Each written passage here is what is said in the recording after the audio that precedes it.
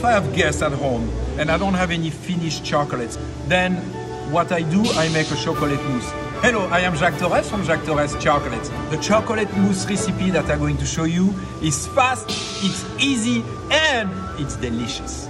The chocolate is melted here, but it doesn't have to be. One yolk, mix everything together. You can use an electric hand mixer, or if you're crazy like me, do it by hand. You need 3 hands for this process here. Okay, almost ready. Look at that. Everything into the bowl, always gentle.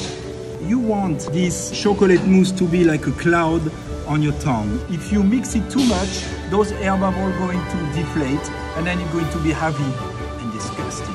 Every time you serve it, it's going to deflate a little bit. You can fill 6 ramekins with this recipe.